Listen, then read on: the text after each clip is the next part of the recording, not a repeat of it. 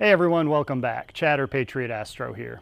As most of you know, I've recently published the first 2 of 3 videos in a short series on selecting and setting up your own PC to control your astrophotography imaging system. So far in the first 2 videos, I've tried to explain a bit about the computer hardware and components that make that system up. I've also talked a good bit about adding an internal NVMe SSD as another way to possibly improve system performance.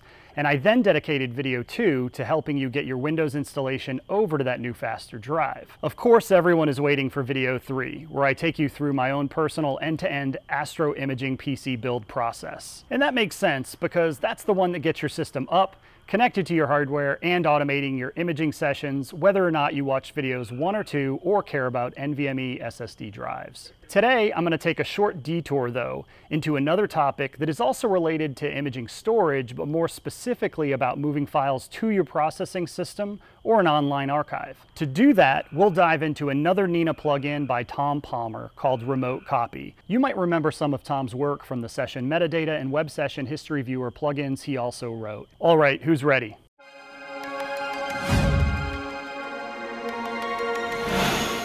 Wouldn't it be nice to have your imaging session files automatically moved to another system for processing later? Or maybe it isn't about getting them to the processing machine as much as it is about having them backed up. Or maybe it's more interesting than that, and you want to send them to a system inside your house so you can monitor with a live stack of what's coming in during the session that you're in right now. Whether it's a time saver, simplifying a part of your overall process, related to file loss paranoia, or something more fun, it doesn't matter. You may have a need for this plugin. As you can see, I'm in Nina 2.0, which is now the release version, by the way. And if we head over to Plugins, Available, we can find the Remote Copy plugin. I've already installed mine, but if you need to install it, use the button at the upper right-hand corner and click it again when it says it requires a restart. This will restart Nina and complete the installation process. So what does this plugin actually do? It uses a file transfer tool that's built into Windows called Robocopy. I'm sure several of you have used it before for other purposes, and maybe even for this very purpose. What it'll do is monitor a specific folder on disk, which is by default your profile-defined image file path, where all of your Nina session imaging data gets saved. As it monitors this folder location, it'll replicate any new files and directories in that location over to a destination you define. This is a one-way replication process. Anything that exists in the monitored source folder that doesn't currently exist in the destination folder will be copied. I'll show you through a couple iterations during the demo how this whole thing works. And even though this is called Remote Copy, the destination can either be local or remote. I use it to replicate files over my home network to my image processing system, but you can use it to send copies to online storage like OneDrive, or even just a local USB-connected device as a backup. If you aren't too familiar with Nina yet, you can see and set the image file path in your profile by going here in Options, Imaging. Here's the image file path. Pay attention to the image file pattern as well. This is important because it defines the naming convention used by Nina for the file names and folders it creates. Quickly looking at how I'm using the variables here, and by reviewing the pattern preview below it, we can see that I'm first creating a folder because it ends with a backslash. It's a combination of the current target name, Nina application start date, and then I add C8 to the end to remind me which scope I'm using. There's a variable for this too, but I want to show you how you can add your own text as well as variables. Then I have another folder inside that one with the image type. This folder level would be something like lights or bias or flats, and we'll see this in our demo. Then a really long file name that includes the target, filter, frame number, exposure length, sensor temp, star count, calculated HFR, RMS value, angle of my rotator, and the date time value. You have lots of options here. This is info I like to get with a quick glance at the file name without needing to open the file and view the FITS header. Let's head back to the Remote Copy plugin. The plugin says it adds 2 new advanced sequencer instructions to Nina, Robocopy Start and Robocopy Stop. We can check that out by going into the Advanced Sequencer, at Sequencer, Advanced Sequencer. I'll go ahead and remove the current startup sequence here to give us a little more space and make it a bit easier to look at. Now I can scroll down in the instructions list until we get to the Remote Copy section. Let's drag over Robocopy Start and look at that instruction first. Here you provide a source and destination, but it's assumed the source is likely your imaging path. So what exactly does this instruction do? it starts up a copy of the Robocopy executable in the background that will replicate files from the source to the destination. Basically, it starts watching the source folder and moves files that exist here but don't currently exist in the destination. To do this, it checks the folders every 60 seconds and based on what it sees, replicates whatever's needed at that time. Remember, this isn't real time. It happens once every minute. Just so you know, if a file transfer ever fails, it will be attempted a total of 2 times before it gives up on that file. Another important note about this command, you can only use 1 copy of it at a time. If you try to add another Robocopy start instruction while the first one is still active, it will stop the first instance and start a new one using the new source and destination parameters for replication moving forward. However, this is only in regards to Robocopy managed by this plugin. If you happen to run your own copies of the Robocopy executable directly from Windows, those will be okay and continue to run as expected. Also, if the managed Robocopy process stops for some reason, this plugin will automatically detect that and try to restart it. If you ever need to troubleshoot any of this, it does generate a log file that it stores in the typical Nina logs folder. Now that was Robocopy start. What about Robocopy stop?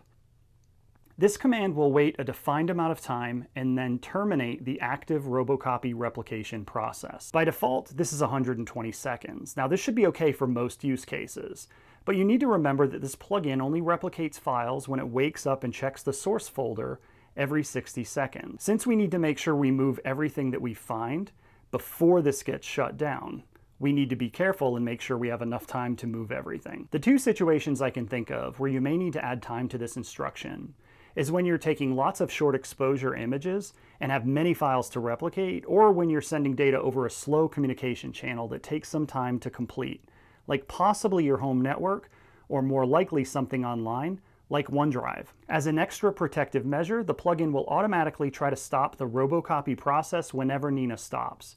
But as a best practice, use this instruction. Okay, let's go back to the plugin, but this time to installed, to see the only 2 configuration options we have available. Here you can choose to show the Robocopy window if you like, but I typically don't, since it's just one more thing to get in the way. You may want to have it open though when initially testing a destination like OneDrive, so here's how you do that. Tom also shares the Robocopy command line switches he uses. You should only ever manipulate this if you know what you're doing, otherwise leave it as you found it. And now back to the advanced sequencer. That's it. You tell it to start and what to monitor and where to send files, and at some point you tell it to end. Let's do some testing to show it working, and then I'll talk about how I use it. I need to set a destination, so I'll click here. I'll define this as my image processing computer, Astro over my network. Here are a couple shares I have set up on that computer. I'll use the transfer share and then go to the Robocopy folder. If you're wondering, I add underscores to the front of items I want sorted first alphabetically, no other special reason. Notice here that I already have 3 folders with consistent naming convention. I have multiple mounts that use the Robocopy plugin, and I want to keep that data separated. So in this case, since we're using my EQ6R Pro, I'll right-click and create a new folder here named from_EQ6. Then I'll go into the new folder and create another new folder called Nina_sessions and select that as the destination. You don't need to be this complicated, but later in this video, I'll show you why I'm specifically doing it this way. There's often at least some amount of reason behind my madness.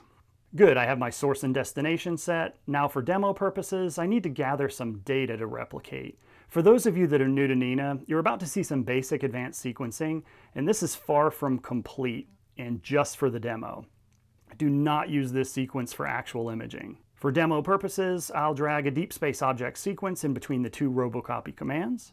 I'll define the name of the target as ngc_robotest1. I do this because this field is used by Nina's file naming variables and will help in both file and directory naming of everything related to this target. Now let's go to the camera section and get a take many exposures instruction. I'll place it here. I'll set this instruction to take 2 35-second exposures. Then I'll click here to add a looping condition and use loop for iterations, which I'll set to 3. So basically after the 3 loops, it'll take a total of 2 times 3 or 6 35-second exposures. For my demo to work, I need to connect the camera to Nina, so I'll go to Equipment, Camera, and connect my ASI 1600. I'll also set it to cooling because it's pretty hot tonight in Atlanta. Now let's open a couple folders so we can monitor the test as it runs. First, the remote destination. Then I'll open another new window for the local USB attached Nina file location. So the left is the source and the right is the destination. Back to the sequencer and double check the test sequence. We start Robocopy, we loop through a total of 6 exposures and eventually stop Robocopy. Okay, let's click down here and start the sequence. Immediately, we are told Robocopy is running and I can see I'm already starting to take exposures. Let me put the 2 file folders back on top so we can watch. The first exposure completed and Nina created a session folder and files based on the profile setup. Notice it isn't showing up at the destination though. Why is that? Because it only replicates files every 60 seconds and not in real time. Actually, we can monitor more of the important stuff here on screen if I move some of the folders up top. This way we can see the folders, some of the instructions, and the info at the bottom. Oh, and there we go. The plugin just replicated some files and folders over to the destination. Let's drill in on both ends. Yep, it's working. It's replicating the folders, images, and even updating the files from the session metadata plugin I talked about a few videos back. As always, I speed these videos up where I can to save you some time, and this is one of those times. Okay, notice the last looped exposure was taken and the sequence moved on to the Robocopy stop instruction. At the bottom here, we can monitor the 2-minute wait timer defined on that instruction.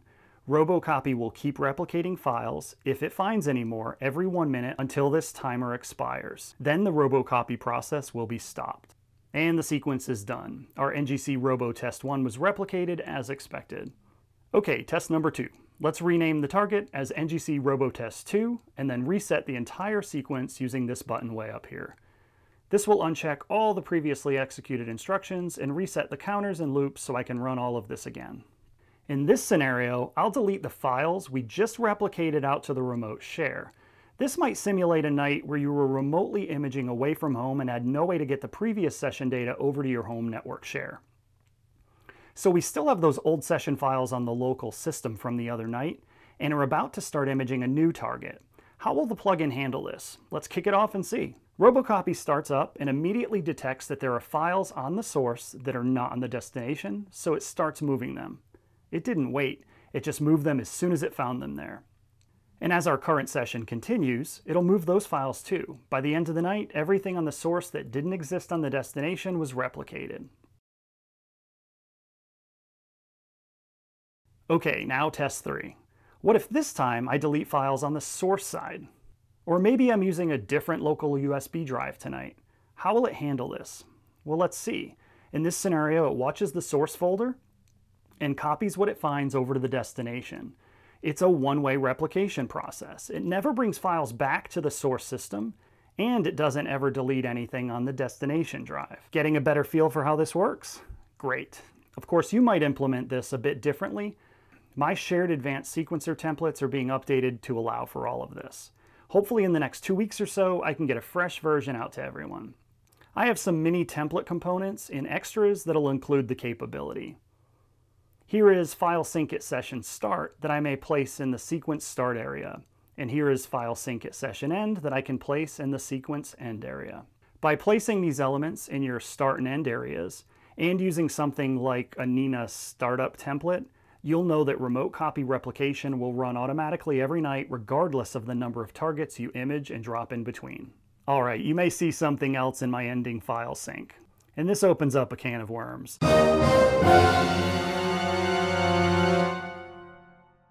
Well, another video down. Hopefully you found this one helpful as well. Yes, updates to my shared advanced sequences are coming and it will include what I showed you today. You should have enough info to get started with the Remote Copy plugin without those though. As I've mentioned several times recently, a lot of content is coming. It's all really time consuming to process, so thanks for bearing with me while I get it completed. Let me know if you have any questions, like the video, subscribe to the channel, and of course share this information with others. And as always, clear skies.